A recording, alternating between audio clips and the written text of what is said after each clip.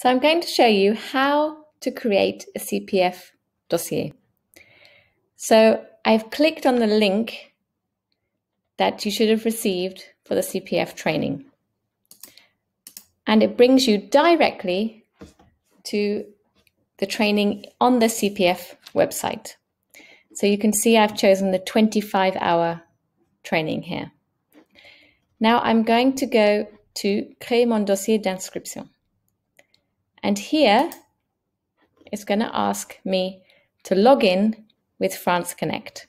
So I'm going to do that. So now I've logged in with France Connect and I can continue to my moncompteformation. So you can see here whether your budget covers the price of the training. You can see that I don't have enough money to do this training. I'm going to create my dossier d'inscription. This is about if you work in the fonction publique. Just valider.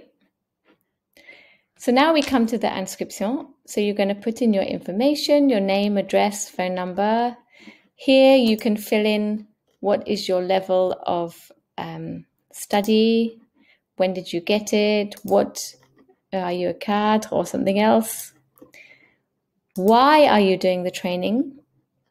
So for example, you might want to put je me forme pour m'améliorer sur mon poste actuel, or maybe the next one.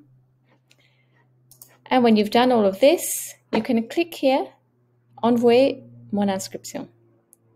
If you don't have enough money in your account, you can actually ask your company to put some extra money in your account to pay for the training by clicking here.